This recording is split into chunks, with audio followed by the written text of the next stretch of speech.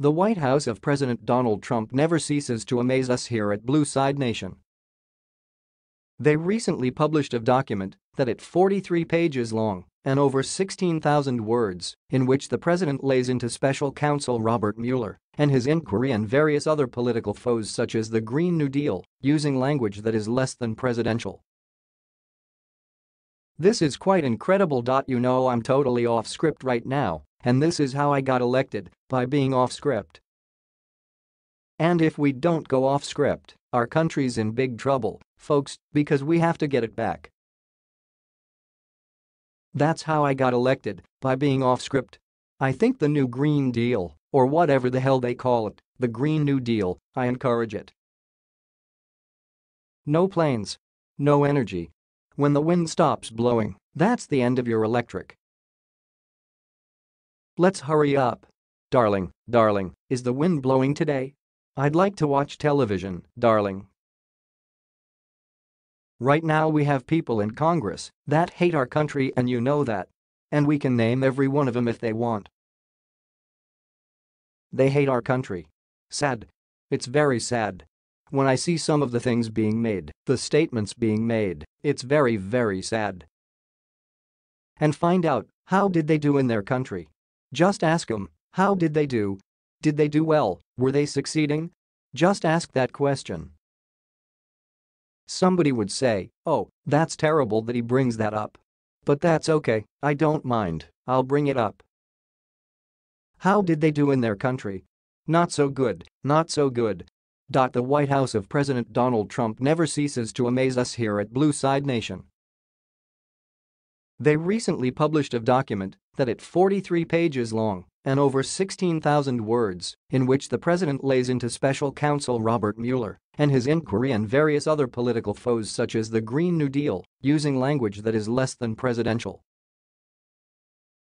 This is quite incredible. You know, I'm totally off script right now, and this is how I got elected, by being off script. And if we don't go off script, our country's in big trouble, folks, because we have to get it back. That's how I got elected, by being off script. I think the new Green Deal, or whatever the hell they call it, the Green New Deal, I encourage it. No planes.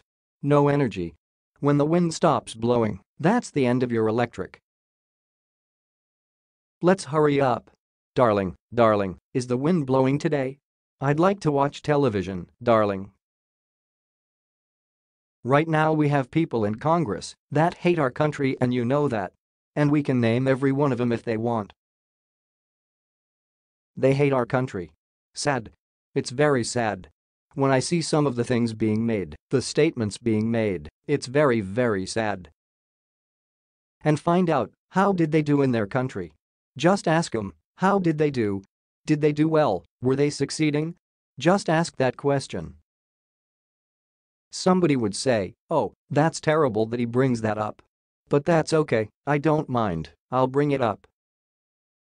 How did they do in their country? Not so good, not so good. America will never be a socialist country. Socialism is not about the environment, it's not about justice, it's not about virtue. It's about power for the ruling class. I'm going to regret this. This speech should have been delivered 1 year from now, not now, damn it. I should have saved the Pocahontas thing for another year, because that destroyed her political career, and now I won't get a chance to run against her. I don't want to knock out all of the good stuff and wind up with somebody who's actually got talent. We have a gentleman that likes raising interest rates in the Fed. We have a gentleman that loves quantitative tightening in the Fed. We have a gentleman that likes a very strong dollar in the federal. It can't just be us who is just seeing rambling nonsense here, right?